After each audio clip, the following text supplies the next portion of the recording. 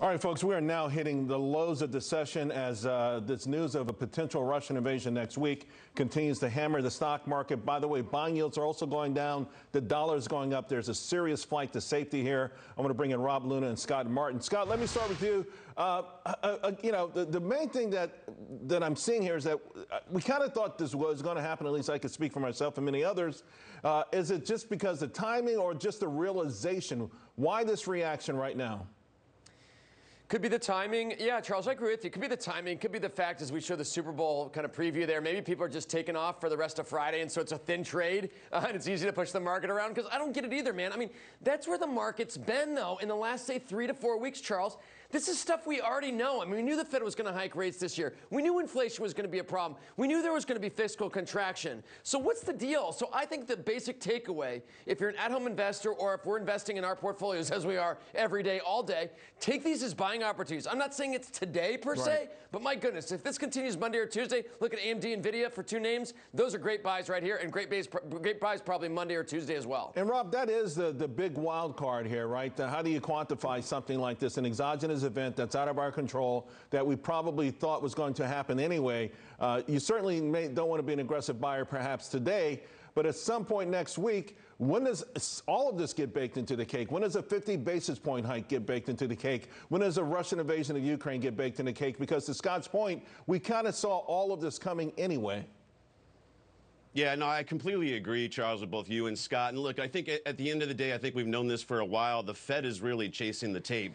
Bond yields, I think, are moving and have moved to a place above over 2% where they're already factoring that into the market. I think the market, if you take a look at it, especially some of the laggards like technology, they've really been trying to hold up here as well, though. But to Scott's point, look, it's a Friday. Who wants to be long going into the weekend? We don't know exactly the extent of what's going to happen with Russia and Ukraine. Now we're talking about potentially 75 basis points, which I don't think will be happening. But look, there's a lot of jitterness out there, and just the feel of the market right now, it's not that all, risk-on bull market that we've been in for a while that everyone's gotten used to. No, yeah, well, if anybody was used to it today, they haven't been paying attention for the last 4 or 5 weeks. Of course, you both alluded to the Super Bowl on Sunday. I guess the biggest storyline, other than Tom Brady not being there, is all the betting, right? The biggest wager, according to the Babylon Bee, President Biden is going to double down, double or nothing, our national debt, placing $30 trillion on the Bengals. All right, folks, I'm just joking before you start to get at me on Twitter. That's a parody. Watch out. But almost $8 billion being bet on the Super Bowl. New York just opened their betting up. Let me ask you, Scott, I mean, what the heck is going on? How come these stocks like DraftKings and others, that was a $74 stock, now it's like $24. How come they don't move on this news? It's kind of odd. Now, quick comment on that, Charles. I would much rather have Biden put that money on the Bengals, for example, than put it in the hands of Congress to figure it out, because that has not worked. So I'm long Joe Burrow. I mean, Rob mentioned it. Going on the weekend, one thing I'm long is Joe Burrow and the Bengals. And I'm from Ohio, too, so that's maybe a personal story. The other point, though, you're right, man. I think the one issue with DraftKings, though, just real quick, is that they had this huge spend on getting new clients and kind of the marketing side of things. When people are they like gambling. People who like to gamble, and there's a lot of folks out there that will come to DraftKings over time.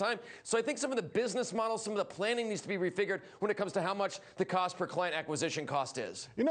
Up until about an hour ago, Rob, DraftKings, it's still up a little bit, but a lot of these really, I'm talking names that have been smoked, have been doing well enough. There's a stealth rebound there, and the Russell was up. But here's the problem. 1/3 of those companies are unprofitable. Do you go in there, though? Have things gotten so bad that you go in there? Is there anything in there that you would be looking at to buy?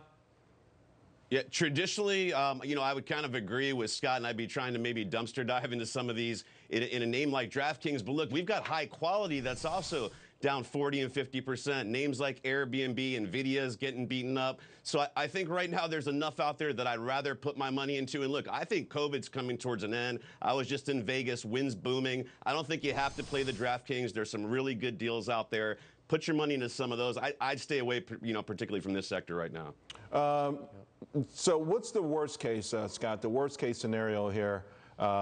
Because, we're all kind of in agreement with respect to we have to be getting there. A lot of the worst case, it's got to be being built into this market. But we were extremely valued, had high valuations, and the macroeconomics are also changing.